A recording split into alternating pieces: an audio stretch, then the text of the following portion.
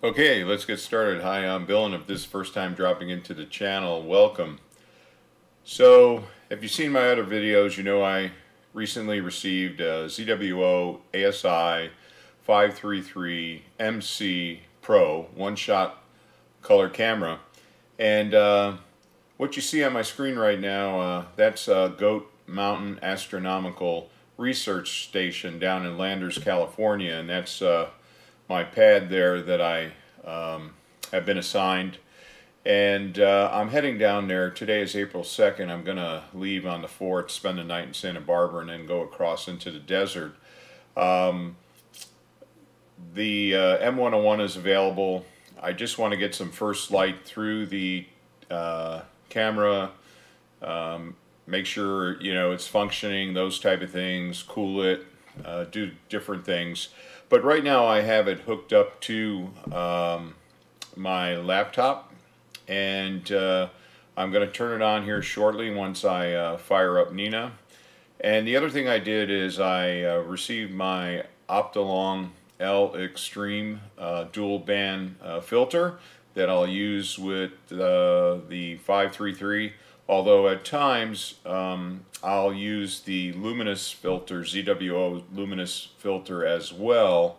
So what I have in my filter wheel now is I have a set of ZWO filters, luminous RGB, and now I have HA S203 from N.I.N.A, and they're at 3 nanometer, and then of course I have the Optolong that I just put in. So the other thing I'm going to do here is make sure I have all the filter names correct, and that they're in the proper position so I don't duplicate what I did last year where I had filters in the wrong position. So okay, let's get started. I'm going to power up the camera.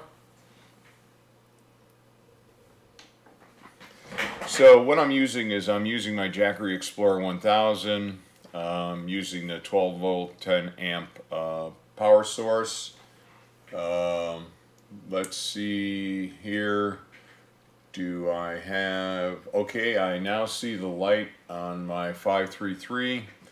So I use a Pocket Power Box Advance, and now let's bring up N.I.N.A, although I'm not hearing what I would normally hear when I connect this configuration through to the USB. But let's see what we got here.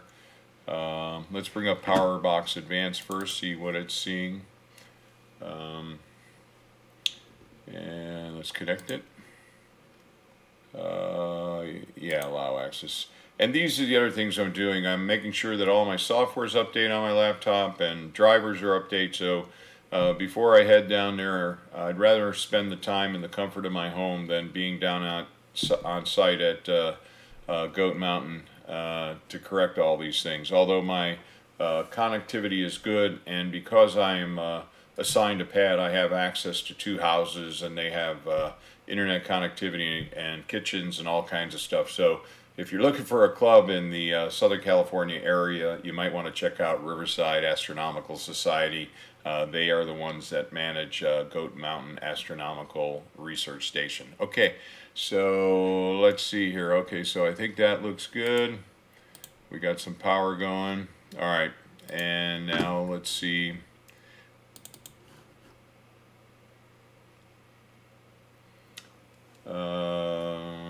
Okay, I'm going to load that profile. And again, I use nighttime or N.I.N.A, referred to as N.I.N.A. Okay, so what do we got here? We've got no camera. Okay, so we're going to scan for devices.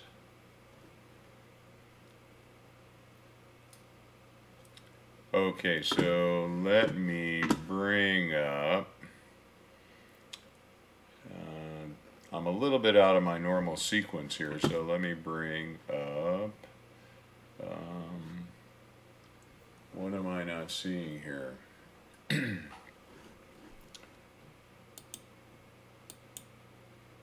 Oh, there it is. Okay, So it recognizes the camera. Okay, duh, I'm a little bit slow. This is the first time in a long time that I've attached a camera through N.I.N.A. So let's bring that up and connect.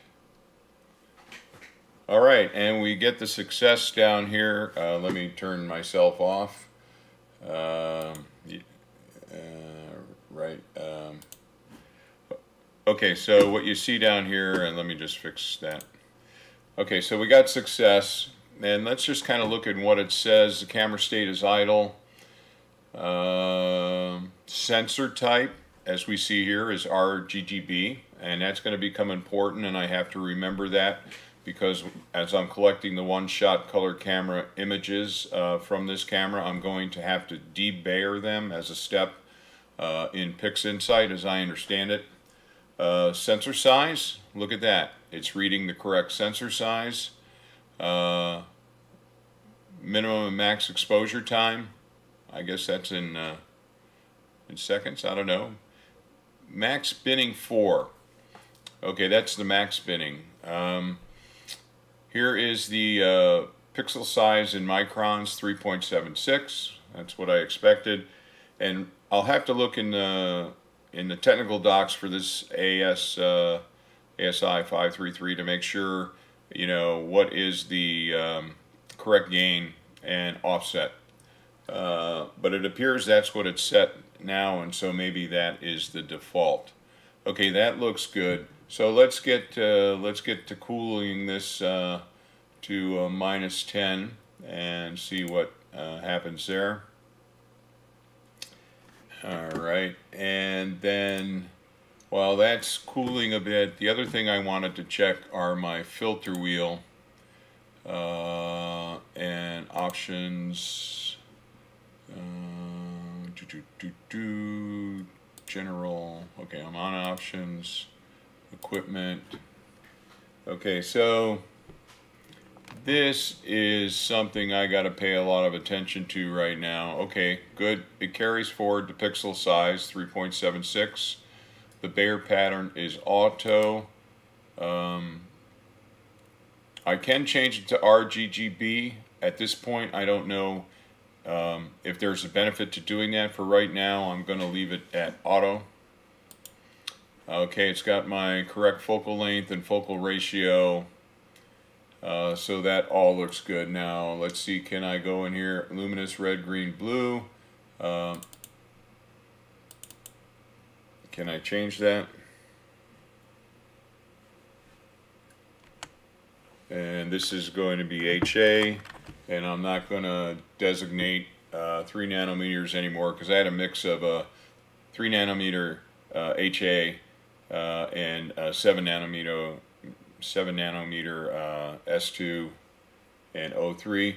So I'm going to leave that alone, and then I'm going to come here, and this is now I'm just going to give it the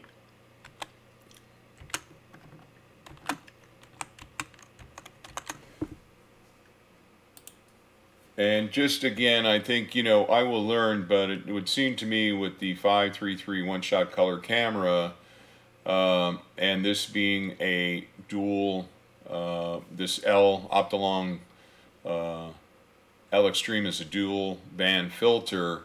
I'm going to want to be mindful or cognizant of when I should use that luminous filter, in a sense, on which targets, and when should I use this luminous filter. And being that I am going to be trying to image M101, I'm going to use this lume filter with the 533 because I want the full RGB spectrum for that target. So this is part of what I'm going to learn as I work with this camera. Okay, so that really looks good. Nothing's sticking out, but there was another way I could see my filter wheel, so let's go back to the equipment, and there's my filter wheel, and oh, let's connect it.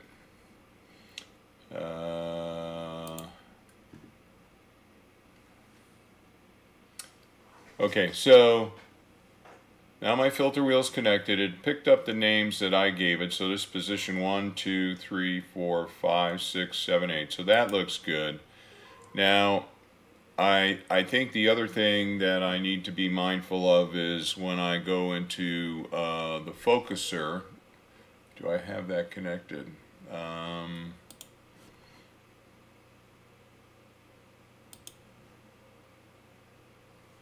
Okay. Now, there's one more place that I have to be aware of where the position of the filters are, and maybe it was with Dark Custom. So, okay, I'm not going to dig into that right now, but I think ultimately what I need to do is I need to go in and create a sequence for Dark Customs to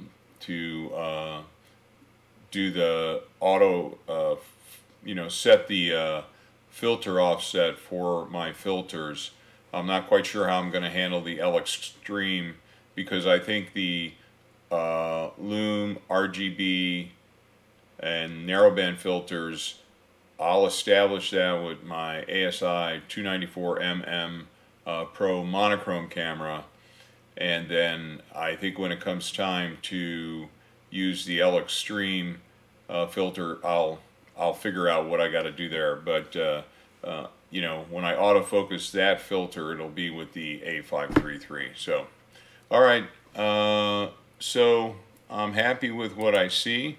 I'm sure I could maybe run into other issues. And what I may do tonight is, while this ASI533 does not require darks, I may just bring the telescope, everything outside, and just put it on a bench on my picnic table and just capture some dark frames with it and see what those frames look like.